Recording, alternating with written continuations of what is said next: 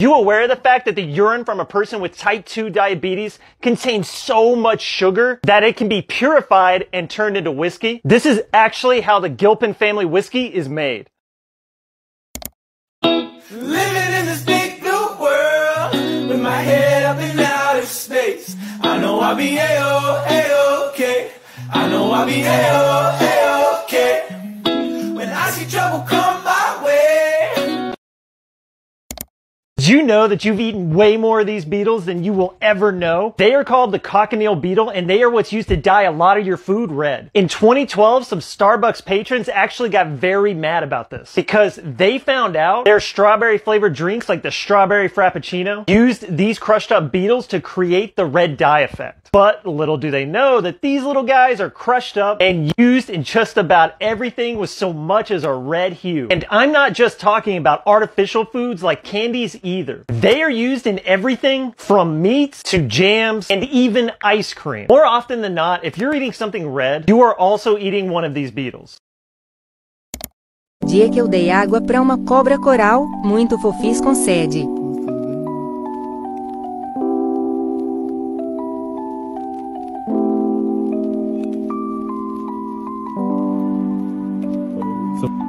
Olha a beleza desse animal.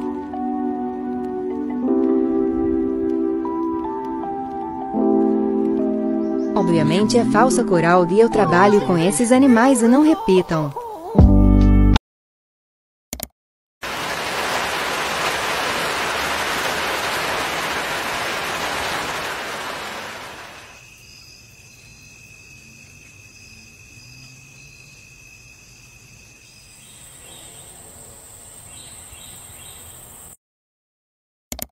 Somebody said to do yogurt. I couldn't find the comment, but yeah, so I made that comment for you. So I guess we're doing yogurt.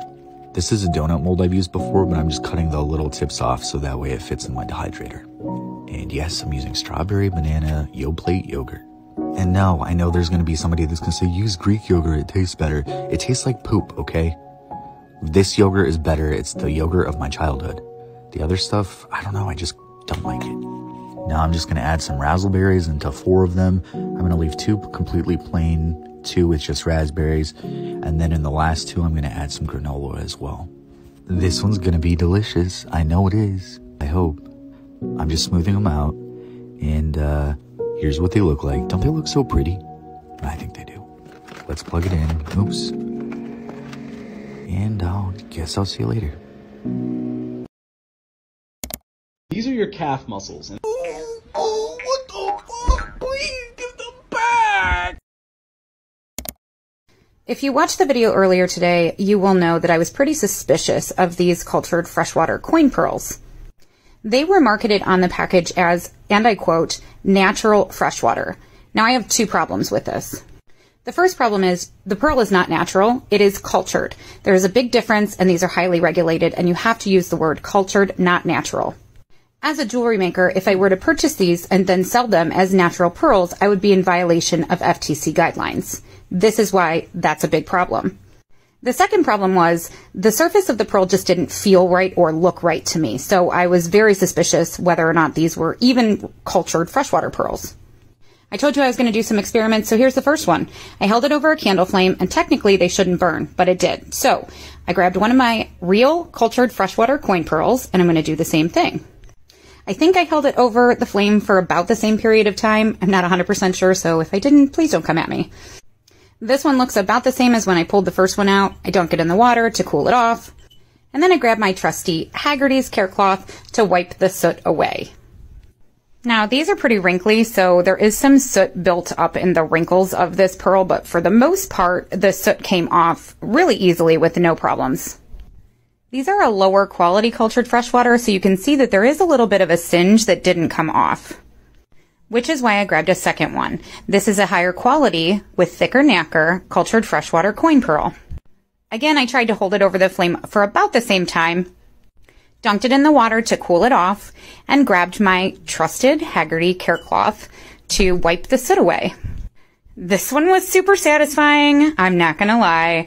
All of the soot came off in pretty much one wipe and no damage. So what's the verdict on the first one? It's still up in the air, but I'm going to say no. No. These are some of my favorite things to anodize. I use titanium ball bearings in some of my designs. I don't usually need to do big batches like this. However, I got a special order online. Even more fun, they ordered green, which is the very last color on the color spectrum. So you'll get to see all the different colors that I can do. Right now, we're easing into the blue, and we're going to ratchet it up to the light blue. The electricity does not conduct evenly across the surface, so sometimes a few balls will catch a higher jolt, and you can see them pop, pop, pop into higher voltage colors. From the ice blue, we'll drift up to gold, from gold to pink, from pink to violet, and now we're jumping straight into the purple, which is one of the most striking colors on the light spectrum. From there, we'll shift into the aqua and then the teal. You can see the reaction happens almost instantaneously. And while this is a good green, they really wanted the nice, bright, pale green. So I'm going to have to turn it up a little bit. And let's see, just a little more of a jolt, just a little more. There we go, that nice, bright grass green. That's what we're looking for. I also call it dragon green, just, for fun. Well, these little peas are finished, but actually, if you want to come see more of this in person, we're in Chicago at C2E2 in booth 679 this weekend.